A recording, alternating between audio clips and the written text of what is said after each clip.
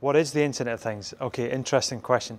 Lots of people will give you a different answer, but in essence, it's the platform that allows lots of devices, lots of sensors to communicate with each other, to send data.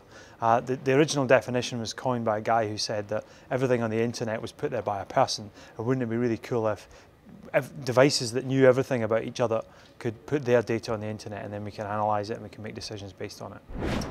Why should we build an ecosystem in IoT? Well, I guess the reason is because there are very few companies, if any, that can do everything end to end.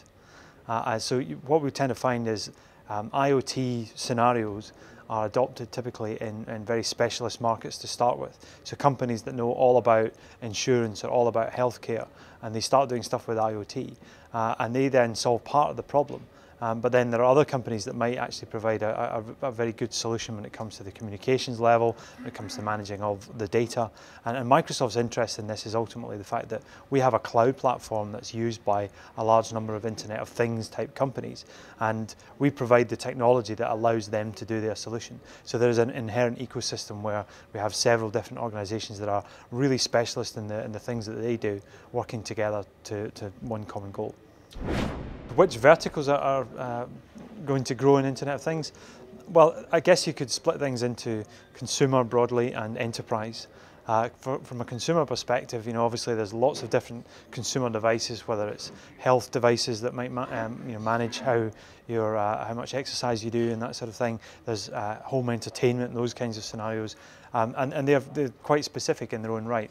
From an enterprise perspective, when we really get into depth, there are quite a few that are particularly compelling.